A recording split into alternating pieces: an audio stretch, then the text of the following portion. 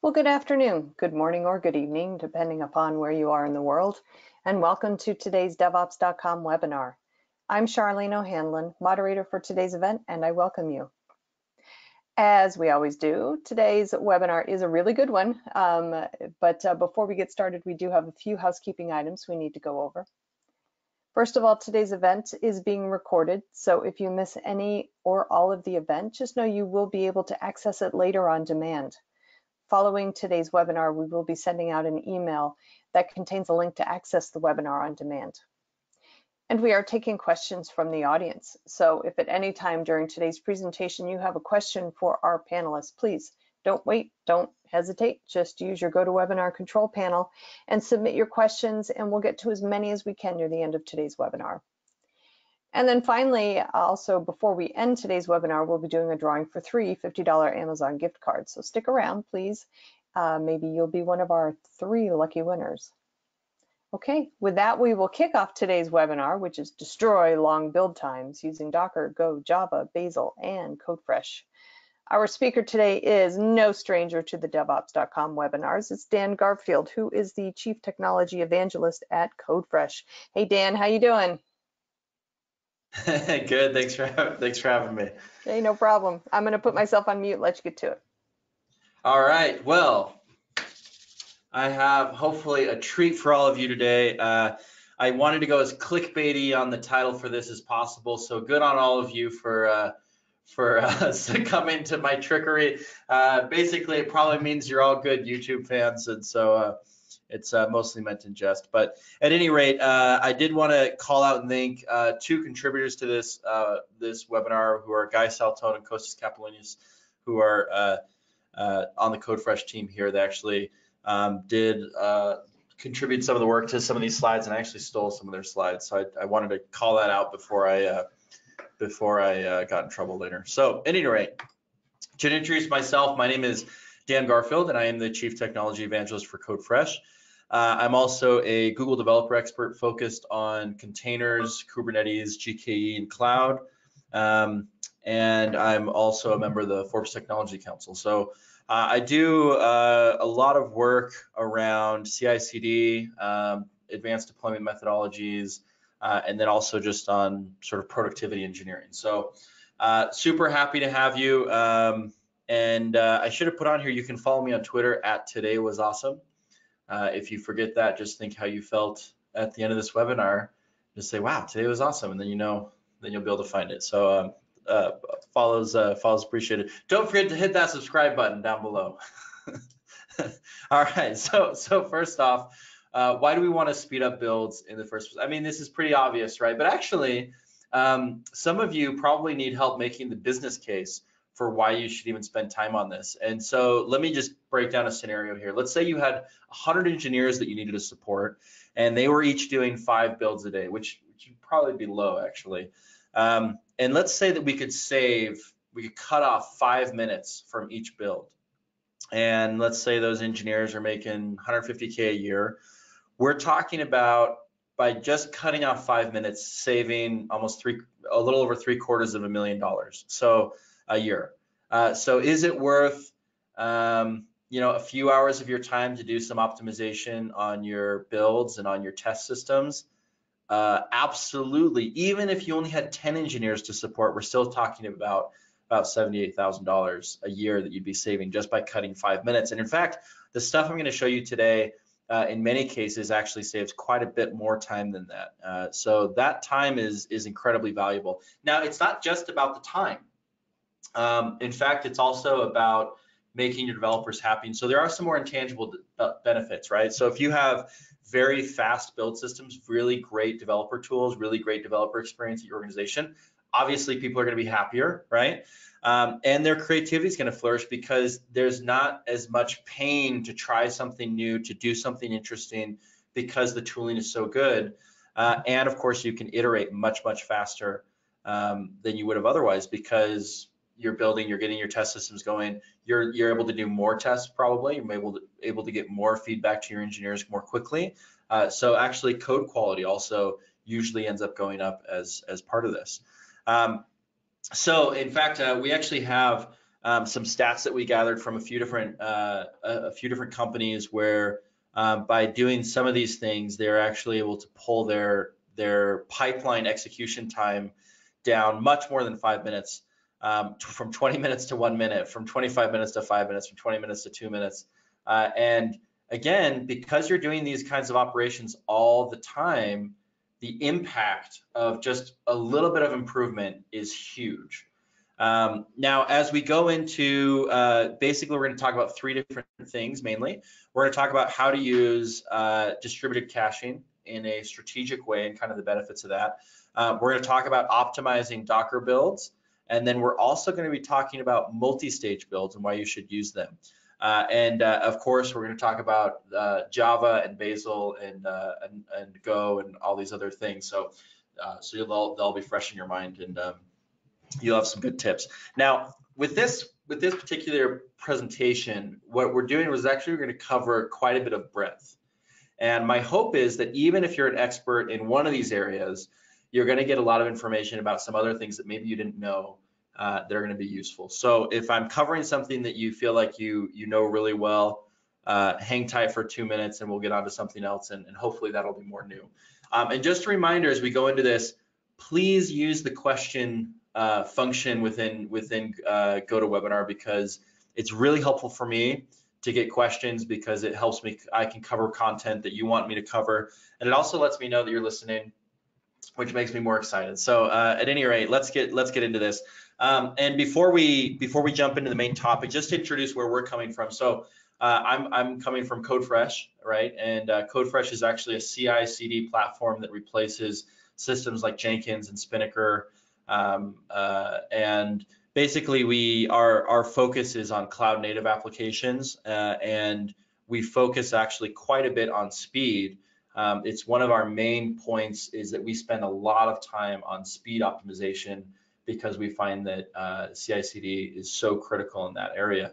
Anytime you have tasks that you're redoing all the time, the speed becomes super critical. So let's get into it. To share a little bit about our architecture, we have a microservice-based architecture, and if you want to know more about how we do the CI/CD pipelines for this microservice architecture, there actually is another DEVOPS.com webinar you can watch that's microservices, CI/CD for microservices best practices. But we need to be able to support not only large sets of Kubernetes clusters, but also build nodes, as well as on-prem instances. And so we need to be able to have a really robust caching mechanism that people can use to basically get fast builds no matter what, without a lot of headache. And so this is kind of where we're coming at this angle from, is needing to support tens of thousands of users who need to have that speed and that caching available for them, and all that optimization sort of built in. So we're going to get into it.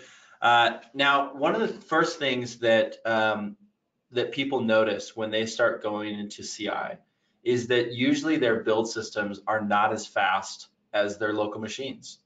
And I actually saw this firsthand one day. I was visiting a friend at a company who would prefer that I not mention their name, I think, but you probably use their services, their tools every day.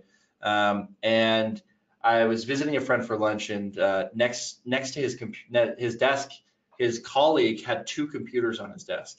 And I said, whoa, why has this guy got 2 computers? What kind of engineer is this? He's so good. He can do 2 keyboards at once. Amazing productivity.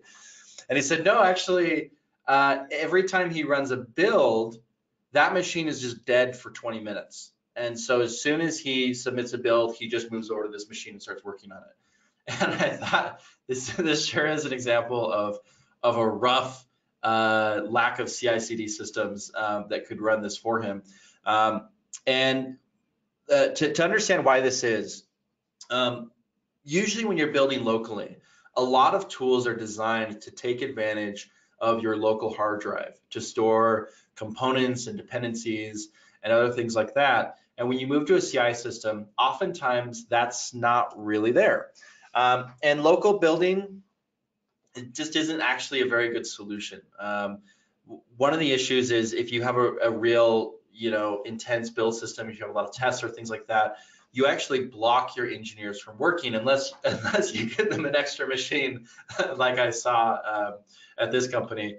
And the other issue is that it's not very secure or traceable. So they actually might be building components, and I actually see people push artifacts from local machines sometimes up into production, which is terrifying because I don't know what code is in that artifact anymore, because you may not have even checked it in because you built it locally. You didn't even need to, because you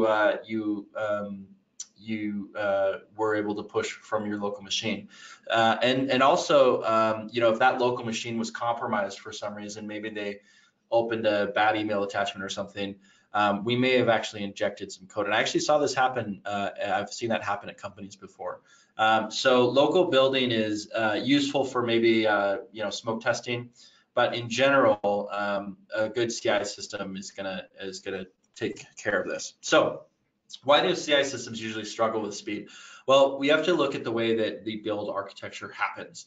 So usually what you have is a number of different build nodes. Now this could be on a Kubernetes cluster, these could be EC2 instances, these could be boxes sitting under somebody's desk. And oftentimes those build nodes are specific to certain pipelines. And so you maybe reuse the same build node. And then you also have distributed build systems where you actually have build nodes coming and going. And so what oftentimes I'll see is someone with a legacy CI/CD system will basically mount a local volume on that node.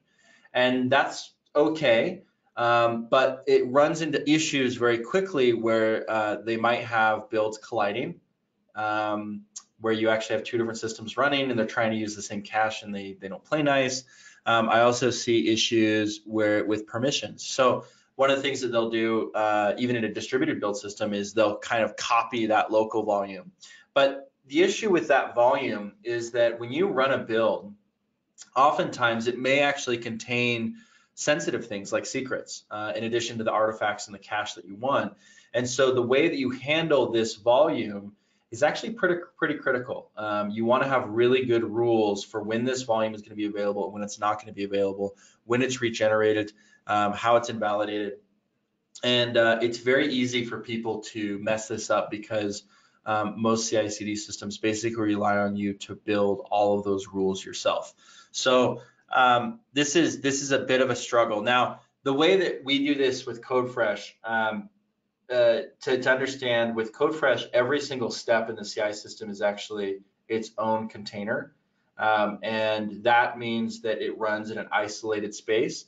And so what we do is we actually attach a build volume that is both persistent and distributed. And we're going to get into this system a little bit deeper.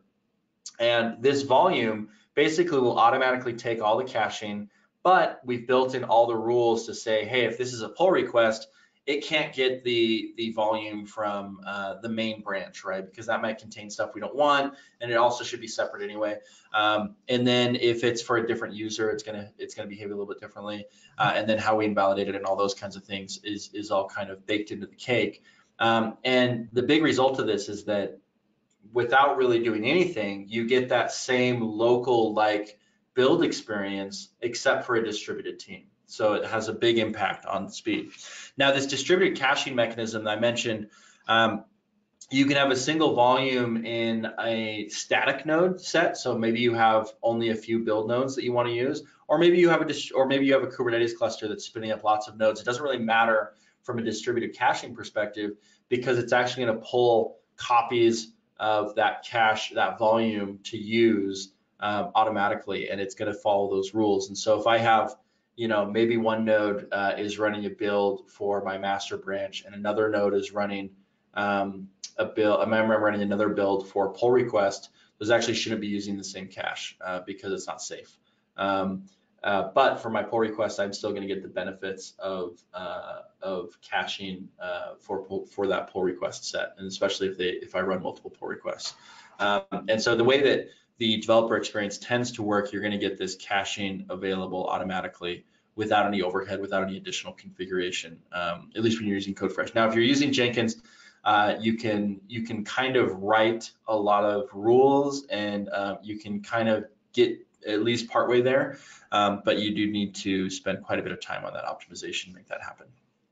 So let me show you what the result of this cache is. I'm going to jump into CodeFresh to look at a build that we did. And this is a build where I'm building the application Hugo. So Hugo is a fairly popular project. Most people are familiar with it. And what I've done here is, I'm going to zoom this in a little bit. What I've done here is I've set up a pipeline, and I'm calling that pipeline twice in parallel from this pipeline over here. Let me hide this. And what you can see is that when I run the pipeline with the cache, my build executes, my entire pipeline executes in about 50 seconds. And then so if we look at the YAML here, and I zoomed in too much, so it doesn't want to show. What you look here, what you see is this is the step, and it basically just says, hey, go run this pipeline, right? And then here on this cache disable, I've added directives to not use the cache. Now these actually execute in parallel, which is also something that, depending on how you handle that volume, can actually be tricky, right? Because if you have the same mount point on two different builds, it's very common actually people run into collisions, right? So you want to have a way to do this in a distributed way that's not going to cause that kind of issue. So that's what we've done here. So here where I run without the cache, it takes 3 minutes. When I run it with the cache, it takes 50 seconds. So already we've cut off, hey, we're like what, 10 minutes into this webinar, and we've already cut off a little over 2 minutes. 2:10 to 2:11, 2 minutes 11 seconds. So we've already got one big speed improvement just because we're using a distributed caching system, just because we're reusing our volume. Now we're going to dig into why this is working, and then it's going to give you some information about how you could potentially do this on your own build systems if you didn't want to use something like CodeFresh. So let's now go look at that distributed cache. So this distributed cache, the way that it works, and actually, you know what I'm going to do? I'm going to zoom back over to this system here. So what we actually do when we run a build, I don't know if you can see my mouse. Maybe you can't see my mouse, it won't be useful. Basically what happens is we store the cached volume as a Docker image, and then we push that Docker image back up to a repository, and then that cache volume is basically kept and returned in every instance that it's needed, no matter where it's building. So I have that distributed caching system. Now I can actually run these locally. So let me give you an example. I've got this pipeline here that I ran in my CodeFresh system. I'm now going to run this locally by doing a CodeFresh run, and I actually can just reference the name, and I throw on the flag local, and this will actually run the build locally on my machine, but it'll pull that volume here. So this is an example of how this caching system is distributed. So what you'll see is it actually just provisioned a volume, right? And it actually pulled that volume. It restores the pre-existing image, and it runs very, very quickly. So I've already got all my caching in place, and it's executing my pipeline as I would expect. And essentially, you can think of it like this volume is almost like a local machine that's portable to wherever the build is happening. Now, why is this useful? Well, I want to be able to use a distributed build system, right? So I want to be able to expand out nodes willy-nilly without having to care about it. So this kind of system allows me to do that. I also want to be able to run locally. Maybe I just want to run tests locally, or and I just want to get that feedback right here where I can maybe do debugging additionally. But it's still running with the same rules and tool set of my CI system, so I know what I'm getting. It's always going to actually check out the code. It's always going to execute the way that I expect it to execute. So it's going to be more valuable from that perspective. And then if I have distributed clusters, let's say I have different deployment environments, and I have different agent running on those deployment environments where this pipeline is going to execute, it's actually going to be able to pull that cached volume into those areas as well. And then it's also going to cache that locally on whatever that node is. And so you're going to see instantly a big speed improvement from the way that this distributed caching system works with CodeFresh. So while that finishes up, I think we can move on. You can hear my fan spinning up as it runs that build locally. So now we were able to run this thing locally. And we can also, there's an extra flag you can throw on here to actually specify to use a local volume for your cache. So you could actually separate it if you didn't want to go through the distributed distribution, which is pretty valuable. Now, we're going to get into the second issue. So if you do want to get deeper into the build volume stuff that I'm talking about, the distributed caching stuff, I actually would recommend there's a oops, I don't know what I'm doing here. There's an additional event that we did that's called Docker-based pipelines. And you can find this on DEVOPS.com. But you can also see it at codefresh.io/events, and I think, is it container Docker based? This one actually covers it pretty well. The difference between VM and Docker-based pipelines actually goes pretty in depth on this. And there's another one you can watch that's Docker-based. Should show up. Yeah, Docker-based pipelines on DevOps.com. There we go. We got there. So you can actually grab that video as well. It goes a little bit deeper on that distributed caching system. All right, so the second thing we're going to talk about now is those different kind of build toolings. This is kind of a subset here. Now, the issue is that a lot of times when you make a code change, it's very small. But underneath that, you have a whole bunch of dependencies and extra libraries, not even external dependencies, internal dependencies to your application you have to build. And so it means that most of your build time ends up kind of being wasted because you're changing stuff that, you're rebuilding stuff that wasn't changed. And this is kind of the default state for most programming languages. Some of them do it a little bit better than others. And what I really want to do is I only want to rebuild the part that changes. Now, there's a way to do this with cached Docker layers. So we're going to get into that one a little bit more in depth when we get into the multi-stage build portion of this video. But also build tools like Gradle have the ability to do this. Go has the ability to do this, and Bazel is sort of the peak of doing this. It's really the best at this. And so we're going to actually look at those individually. Now, the other thing we can do is with Go, I can actually set my Go path to be my CI volume, my CF volume path, if I'm using CodeFresh, for example. Now, if you're using your own distributed caching system, you're going to want to specify that it use that volume in all of your build arguments, and that will allow it to be reusable. Bazel does the same thing, and we're going to go deeper into Bazel for a moment. So let's look at that. So first, actually, I'm going to go over and do, we're going to do a little bit of playing around with Bazel here. Now, I don't think I'm really a Bazel expert, but I wanted to show how some of these things work. So I'm just going to use the Java tutorial because I'm kind of a noob, right? And I'm going to do a Bazel clean, just so you can see what it looks like from scratch. Okay, so I've got everything reset. I'm running, yes. Okay, so now I'm going to run a Bazel build for this Java application. And hopefully this will make sense in a second. So it's got to run about 9 different operations to build all the different jar files. And it takes about 4.7 seconds, okay, for my critical path of build stuff, which is fine.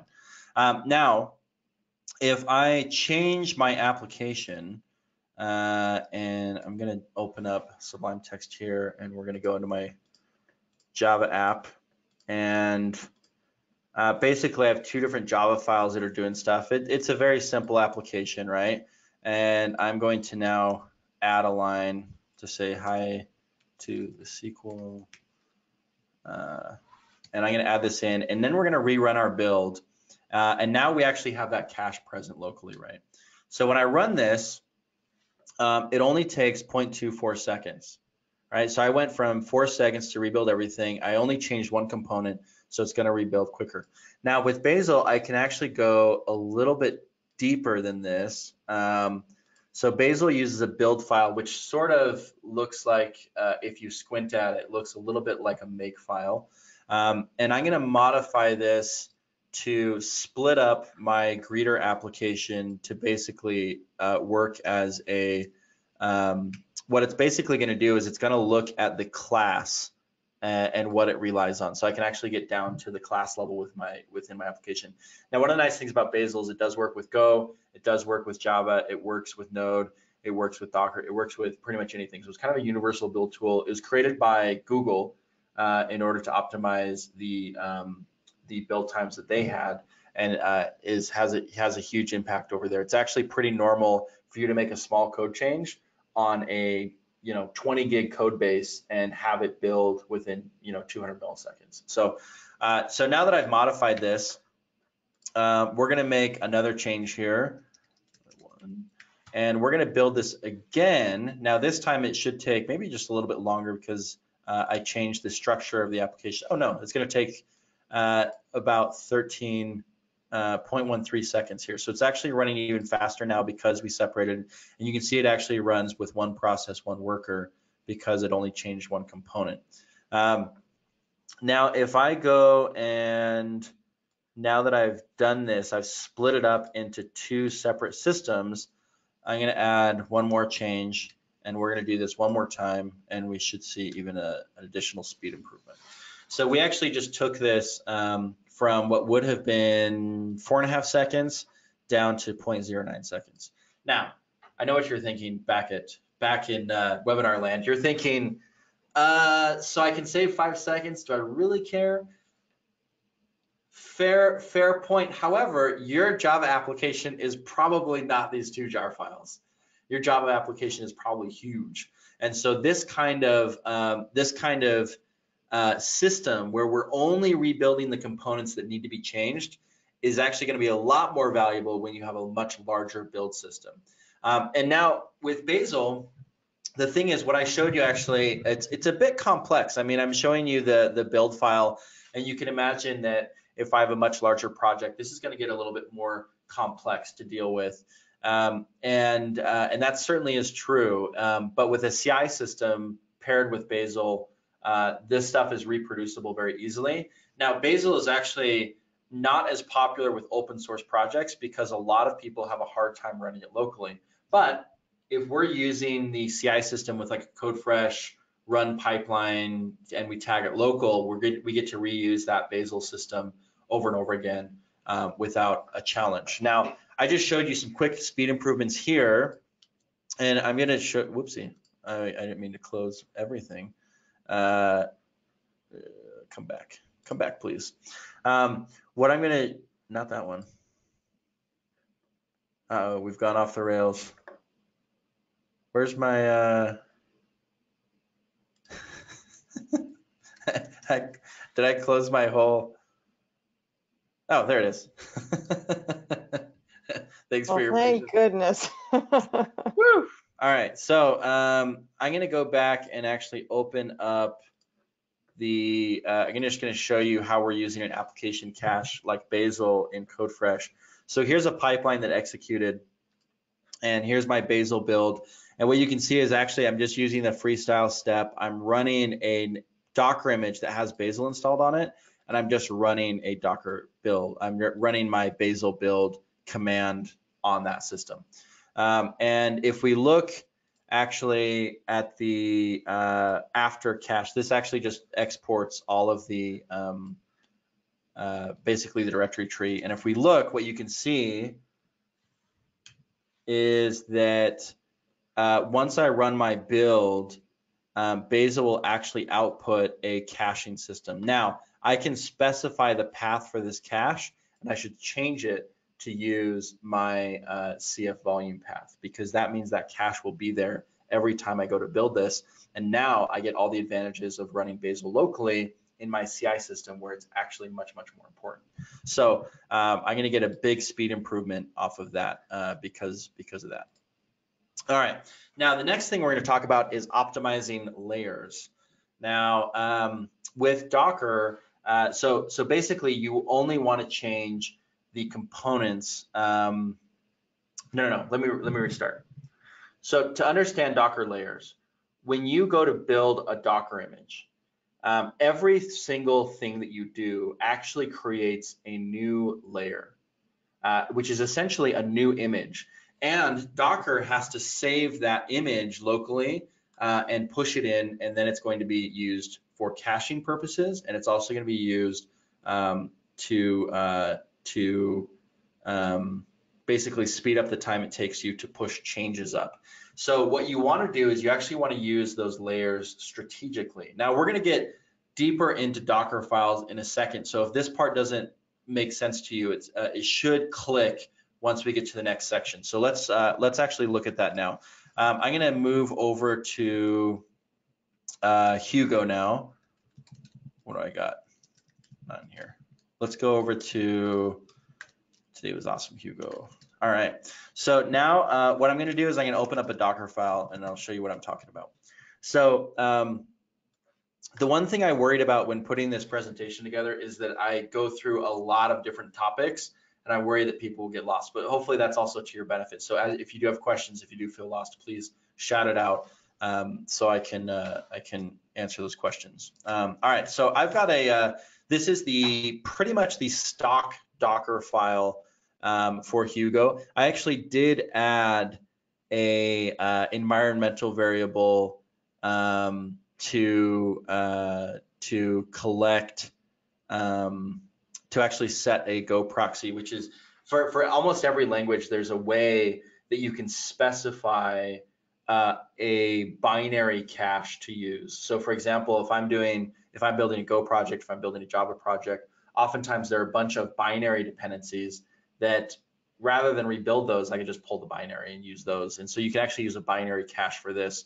And then even on the first execution, you'll actually notice a speed improvement. So that's the only thing that I've added to this was that.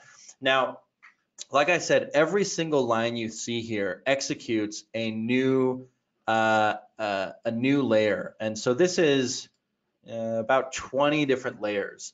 And that means that you have to do a save and a write for each execution. You have to save out a new image, which actually introduces some IO overhead. So we can actually streamline this Docker image, this Docker file, and make it easier to understand. And I wonder, we don't have a way to poll people. I was just going to say, raise your hand if you've used Docker build before. So I'm just going to try to, by ESP, guess how many people are raising your hand. Oh, good. It looks like most of you have done that before. Great. Perfect. If you want to learn more about that, we have some other content on that too. But all right, let me get to this. I'll shut up and optimize this. So what I'm going to do first of all is I'm going to gather up all of the elements that could be done together. Now, environmental variables, they can be pretty much be added at any time, and I can actually add them as a single layer because there's no value to me in running those separately. I'm also going to gather up my arguments and put them all together. Now, unfortunately, the way that arguments work, you can't combine these into a single line. So you really should use environmental variables whenever possible, because I can actually take all of these and I can basically, by adding a multi-line argument here, I can combine all of these into a single line. So this is actually now going to be just a single Docker layer instead of 4 Docker layers. So this is actually going to reduce the time that it takes. Instead of basically saving 4 Docker images, which is the way that the layer system works, it's now going to save 1. And the reason you want to use layers is because if you change a layer, you want to be able to use that as the caching system. These are environmental. Why am I going to change anything? I mean, even if I change something here, it's not going to. I'd rather just pull that all as a single cache. I'm going to get a much bigger speed improvement. These arguments could be converted to environmental variables, but I'm going to have to change a little bit more about my application to make sure that it works differently. So I'm going to leave those together for the moment. And then I actually probably don't even need this go environmental command because it's more for debugging purposes. So I could probably just comment that out. So I'm just gonna remove that since we're not doing debugging on it right now. And then I'm also gonna go down here and combine any of these other components that I can. Now here, I run an apt get install and then I do some copy operations. What I'm actually going to do is I'm just going to take the run here, and I'm going to combine that by doing an and a multi-line. And now this will run as a single layer. Now this go get D actually pulls all the dependencies that haven't been loaded locally. So this actually should always run very, very quickly. And from a caching perspective, it's basically loading in a cache. So there's no reason for me to have it as a separate Docker layer. And then I do my go install here. And then we're going to talk about this because we're actually using a multi-stage. So this file now is a little bit easier to read.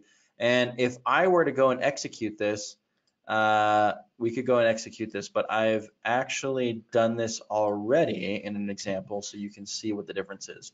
Now what I've done here is I have a build using the stock Docker file, and I have a build using the optimized Docker file. And you can actually see, it's both of these are executing without cache enabled because we only want to highlight the difference between the Docker file build. Now, if I enabled the cache, you would actually probably see an additional difference between these two builds because of the way that the layer caching works. So basically it means that when I change a component, it only is going to rebuild the layer that needs to be rebuilt. So here you can see I saved about 15 seconds off of this build by using the optimized Docker file.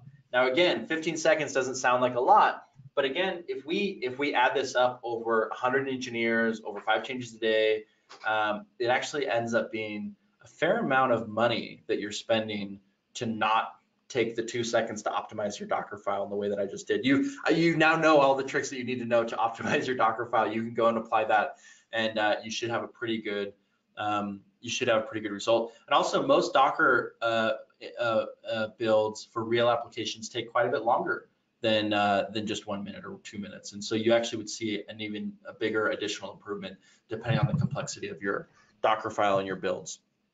So that's optimizing Docker layers. Now we're going to get into Docker multi-stage, which is going to get, which I think is going to be really, really valuable for you if you're not using Docker multi-stage builds. We actually find that a lot of people still aren't. Now this came out in 2017, and just this was about a week and a half ago. People were saying, hey, here's how to do multi-stage builds, and it was a super popular topic because most people actually don't know how to do it and don't know how it works. And it's actually pretty critical because not only does it save you time, but it actually increases the security of your containers that you build. So we talked about the Docker file a minute ago. For those that don't know, it's a domain-specific language just for creating containers. And every Docker build that you do every command that you do creates one layer, which we talked about. And then the end result is that you generate a Docker image as an output. And this is an example of a pretty simple Docker file. This one is doing a Go build. Now we just looked at one, but this one, essentially all it's doing here is it's building a Go application, and then it's exposing that so you can run it. So this is a very simple to use Docker file, but it's not one you should use because it's not using multiple stages. So let's get into that. Let's go look. You can actually do that. Whoops. You can actually grab this link here, and I could post it in the chat. I'll just post this over here. This is a sample application that you can use to go and replicate this stuff that I'm going to go with you, do with you here. And you can see our Docker file here is actually been updated to use a multi-stage. So we'll explain what that means. So the image that we really want to run should include basically just the runtime configuration and application that's needed to run the application, and that's it. But the Docker file I just showed you, this actually is going to include all of our build tools. And in many cases, depending on the Docker file, it's also going to include things like tests. It's going to include linters. It's going to include the source code oftentimes. And this means that you have not only a larger image, that's going to take longer to build because of the way that cache system works, but you also have a security problem because now if your compiler has a security vulnerability in it, it's now running in production and you have to worry about that. whereas maybe that security vulnerability wasn't a big deal when it was just running like in your CI system. So we can actually get rid of that. Now, the way that you used to have to do this if you didn't have multi-stage is you would basically have to have two different Docker files. You need to have one Docker file which would generate the base image, and you need to have another Docker file that would copy that over and create your actual production image. And this system stinks. It requires two different Docker files. You need some orchestration to make it do that. And so we've seen people make really complex make files in order to handle the problem of multi-stage Docker builds before multi-stage Docker builds were a thing. And we still see people actually doing that today because they're not aware of the capability of Docker, multi-stage Docker. So the big advantage of using this multi-stage Docker file that Docker introduced is you get to use one Docker file. You only have one syntax to learn, and then that you can run the same build both locally and on your CI system. And of course, you can create multiple stages. So it becomes really, really valuable. So basically, you can think of it like this. A multi-stage Docker build combines multiple image builds into a single file and allows you to copy out only the components that you need. This is a little bit more complex of an example to demonstrate it, but basically here you can see I have a base image where I install curl, and then I have a second image coming from Debian where I'm pushing out a file, and I have a third image where I'm pushing out a different file, and then in my final image, I can do from base. So it's actually going to reuse the base image here, right? So it's pulling this down and using it here, and then it's going to copy in the files that I need from these other images, and it's not going to bring all of Ubuntu. It's not going to bring all of Debian with it. So the end result is that my final image is going to be much smaller, right? So let's look at a multi-stage build in action here. And I'm going to go over, and actually first to show this, I'm going to go look at images within my CodeFresh UI. It's going to show all the images that I built. And you can actually see that there are three Go builds right next to each other. One is my Go app, and this is the default Docker file that I showed you, and it's 650 megs. So it's actually pretty large. If we look at the Docker file here, you can see it's that very simple Docker file that I showed you a minute ago. It just does the build and exposes a port. And if we look at the layers, you can actually see it has quite a few layers that are contributing quite a bit of size to this thing. Now, should I really need to include the entire Golang tarball inside of my production image? No, I super don't need to. And this is actually one of the reasons that people use Go, is that it allows you to create really super streamlined build binaries, because you basically can just copy a Go binary into a Scratch image, and it has everything that it needs to execute. That's one of the main reasons why it's such a cool language. That's why all the cool kids in San Francisco are using it anyway. So if I go back and now look at kind of one level of optimization here, where I have a simple multi-stage example, you can see this image is 100 megs. So we just eliminated like 500 megs on this thing. Now that means that not only is this thing going to build quicker, but it also means that when I go to deploy it, the container is actually going to start quite a bit faster because it needs to pull that image in order to run in production. And if we look at the Docker file, you can see this is actually pulling in those different images, like I mentioned, and this is the other example that I showed you. Now, the final version that I'm going to show you is the full multi-stage example, where this is now my Go app, and look how much space it's taking. 5 megs versus 650 for that other, I keep on accidentally clicking here. It's 5 megs instead of the 650 megs. So now we know that this thing is definitely going to start a lot faster. And if we go and look at the Docker file here, you can actually see that it's not much more complicated. The only difference here is that I add a from scratch argument, and I copy just my build application, just the application that I built here, my bin sample here. I basically just copy that into my Scratch application and expose a port, and I'm good to go. And this image, because I'm using from scratch, it's not going to bring all the build tooling. Now, from a time to build standpoint, this is also going to be better because it's going to treat these layers up here as their own components, and Go is actually going to do this very well, and it's going to pull them when they haven't changed. So if this Go build hasn't changed, it's just going to be able to pull the layer instead. If we look at this build, it happened very, very quickly within 48 seconds. So this multi-stage build has a huge impact on the size of these images and also their time to startup, which is also pretty critical, especially if if you have applications that are failing and restarting, they'll restart almost immediately instead of taking a minute for the image to pull. So this has a lot of benefits actually. Now, for Docker multi-stage, we're not going to have time to go through Java and Node and PHP and all these different examples, and so we have included links to all of these things here. I would also recommend for Docker, we have a post called Docker anti-patterns, which shows how people really get this wrong a lot of the times. So I'd encourage you to check this out. These slides are going to be available after the webinar, and I think we'll send them out to you so you can do them. So, gosh, we covered a ton of stuff. In summary, saving just a few minutes, actually super valuable. So totally worth your time to go after and do. Distributed caching mechanism basically gives you the local build optimization for free. So it's actually one of the reasons that people choose CodeFresh is because we built that distributed cache system, and it's built in. You don't have to do any arguments for it. There's no syntax for it that you need to learn. It just happens automatically, and you automatically just a lot of people, when they come and they just pull over like their build into CodeFresh, they immediately notice that 5 to 20x improvement just because that caching system is there and it's fully thought out and fully baked out and it works automatically.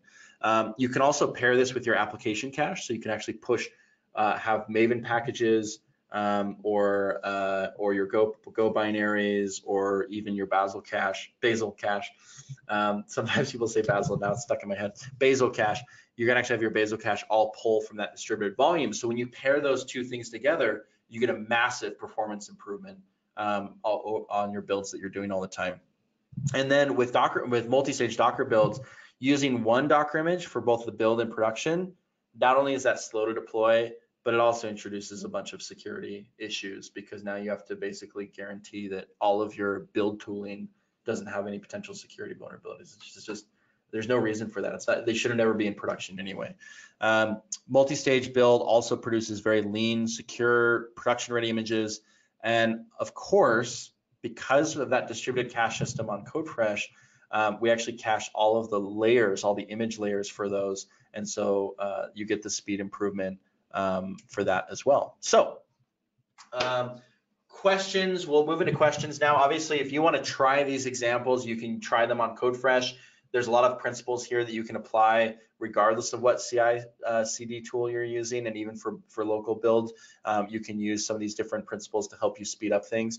But feel free to go try this at codefresh.io. You can create a free account. You get unlimited builds for free, but it will limit you on concurrency, which is the other kind of thing in the room that we didn't really talk about, is concurrency. Increasing your concurrency obviously improves build times.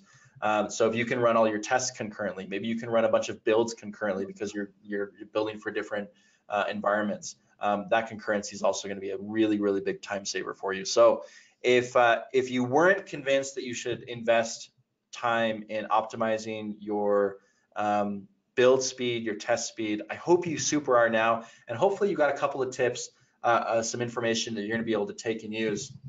And we'll move into the QA portion. So thank you so much for that. And I'm excited to get your feedback as well. So let's move into the QA. And I think, Charlene, were you planning to? I am here at your side whenever you are ready for me to start firing questions off to you. Let's do it. Fire them off. All right, great. First question, and you may have actually already answered this, but for CI/CD orchestration, is your platform open source? So CodeFresh itself is like most software out there, where it has a lot of open source components. The entire platform isn't open source, but Chart Museum is sort of a very popular example of an open source component. Also, we didn't talk about it, but we have a huge library of steps that you can use, and all of these are open source. So any of the components that you want to use, let's say we didn't talk about releasing it all, but let's say I want to do canary deployments to Kubernetes. We actually have an open source step for that, and it includes a Docker image that you can take and run locally. So there's tons of open source components here. It's actually just like, actually a lot like github.com, right? Github.com is built on a lot of open source components.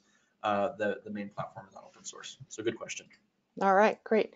Next question, would we need to move our code, which is hundreds of Java projects, into a mono repo to realize performance gains? No, not at all. You do not need to use a mono repo in order to realize performance gains.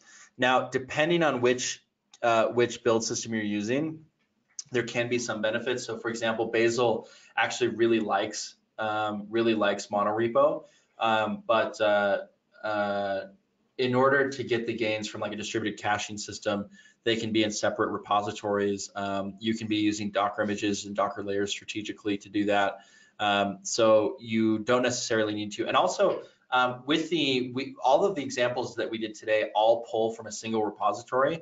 We could have in parallel pulled from 5 or 10 repositories if we needed to get all the code available within a single pipeline volume. So you don't have to go to monorepo to get those advantages.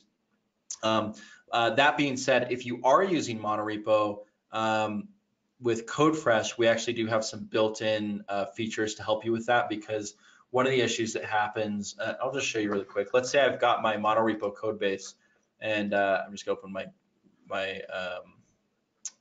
my pipeline here.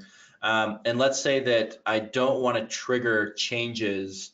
I don't want to trigger a build unless certain components have changed. I want to trigger maybe different pipelines. And if I look at my trigger here, this is set up so every time I make a change, it will run this pipeline. And you're welcome to go run the pipeline with the secret there. But here you can see I've got a modified files expression, so I can actually filter and say only when stuff in this subdirectory changes do I actually want to execute that. So good question. Excellent. Okay. Next question, where does static code analysis fit into multi-stage Docker builds? Okay. So I do see a lot of people that like to move test systems into their Docker file. I actually don't really like that convention. It has the advantage of being able to basically do a Docker build, and it runs your tests for you, which is nice for local things. However, a lot of tests can be sped up by doing them in parallel, which is not something you can do in a Docker file. So even doing a static code analysis, I would prefer to have that separate in my CI system as a separate step. And because I do have the ability to run like a CodeFresh pipeline locally and still use a distributed cache, I still get the benefits of having something that's reproducible in lots of different systems. So that would be, yeah, hopefully that's a decent answer to that question. Good. Okay, great. I think we have time for maybe 1 or 2 more, maybe 3. Does CodeFresh directly connect with a Git repo, and can it use an existing build configuration? Is it similar to how Jenkins builds are configured? Yes, it can do that. I won't go into detail on it, but yeah, you can have it use existing, like we just did with Bazel, right? I just used the Bazel build system within CodeFresh, right?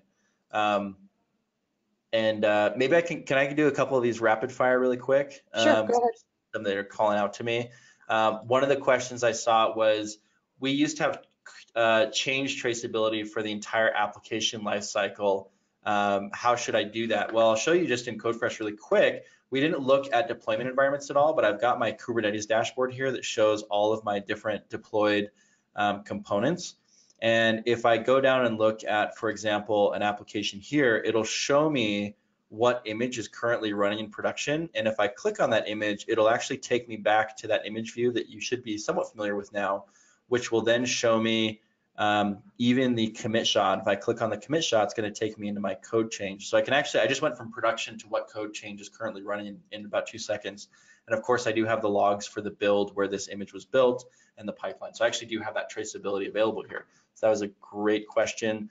Does CodeFresh support make files? Yes, you can do that. There is one caveat where makefiles that are building Docker images do require an additional level of like an enterprise level account with CodeFresh because Docker socket access is required. However, if you're using something like, we have the option to use Cryo as well at that level. Is the categories on CodeFresh steps are featuring libraries? No, they're not libraries. They're actually self-contained steps. They're self-contained Docker images. For people that don't know what I'm talking about, he's asking, are these different libraries that I can use? They're self-contained images, which are actually much better than libraries because libraries tend to conflict with each other. You have to worry about versioning between libraries. These are completely self-contained steps, and they can be used anywhere. You can actually use them locally because they include Docker images, essentially. So great question. And then somebody asked, what about a price evaluation? So CodeFresh, while you can get the free, if you would like to try enterprise features, so if you want to try like, role-based access controls, behind the firewall stuff, whatever, you can actually just ping the sales team. Now, you don't have to get a demo, but they will set you up. If you fill this out, they will actually set you up with an evaluation license with all of the features unlocked so you can go and do everything that you need to do. Any other questions that we should call out? Well, there is, so are there any complications during configuration of this system? Complications of configuring the system. Well, okay, so I talked a little bit about Bazel.